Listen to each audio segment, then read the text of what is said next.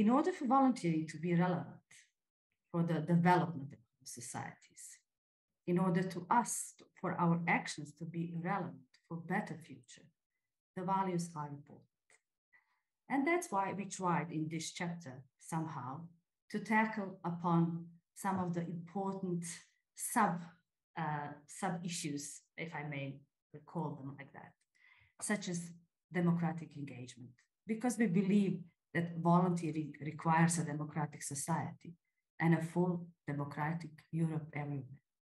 It's volunteering and the democracy are really connected in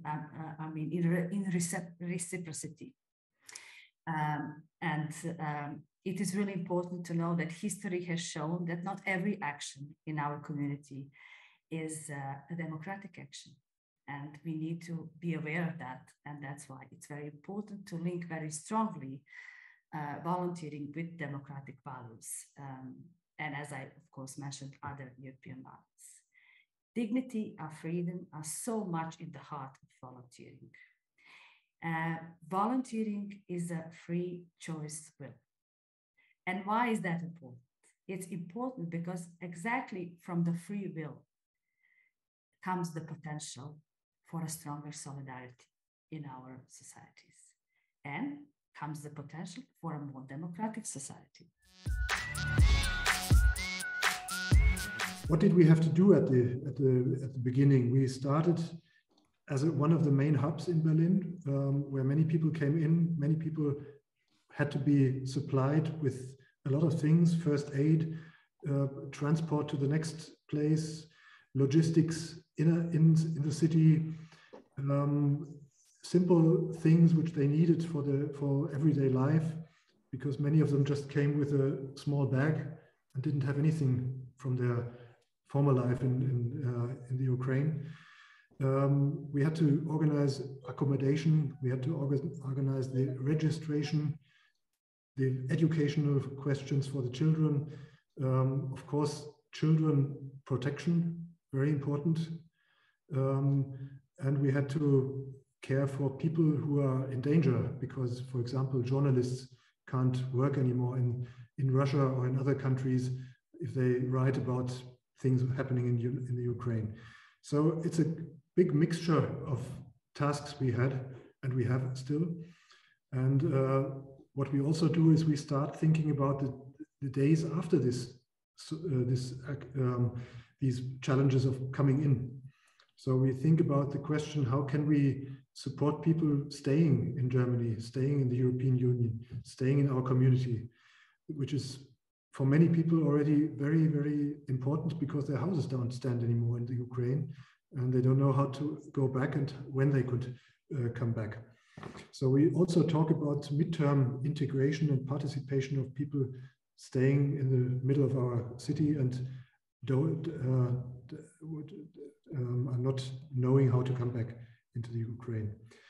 So what we tried to establish is from the first hour of coming in, support of the many volunteers who, for example, helped at the central bus stop, at the central main station, at other places where already a lot of people were coming in.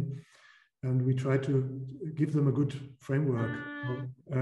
So this was one of the main paradigms of our approach these days. We learned a lot about how to do it wrong in earlier times. And now we knew that this is one of the main things we have to do. So we started with a close communication, for example, also with the organizations from the Ukraine and from people who come from the Ukraine and living in Berlin already, with welfare organizations and so on. We implemented in all these institutions, in all these systems at the beginning, we implemented volunteer management. So, for example, at the main station of Berlin, there is a volunteer management. At the station, at the airport station where people are registered, we have this volunteer management. And so volunteers are partners in this whole setting. And I think this is a very, very important message. And our new governing mayor also established a so-called Council of the Civil Society, working together with her and meeting her regularly, and also with the permanent secretary, Mrs. Trosnea. So we did this already last year, no, the year before, when we had established a so-called engagement strategy for Berlin, and a strategy to empower and to support civic engagement in our city.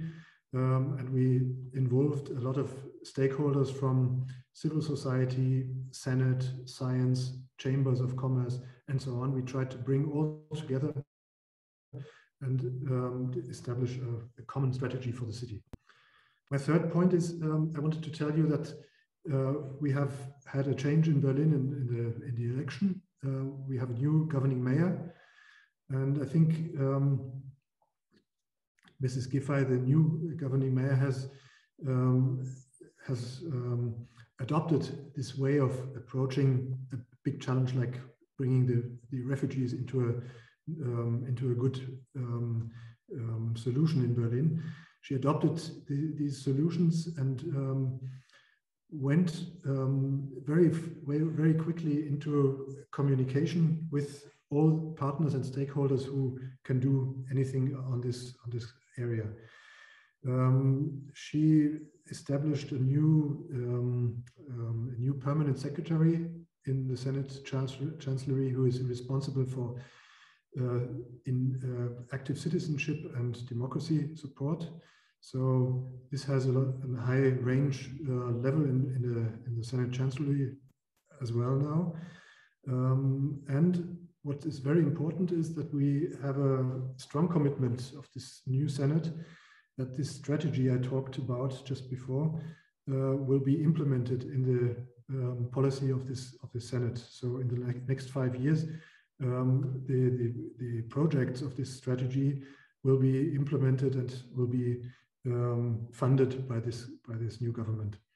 So in the whole, I think we have learned a lot, and perhaps you will have a discussion where you can see whether this could be also used for other cities, for other contexts. I think at the moment these are very challenging times, and we are very much in favor of the idea to meet these challenges in a collaborative way, both state and officials together with civil society.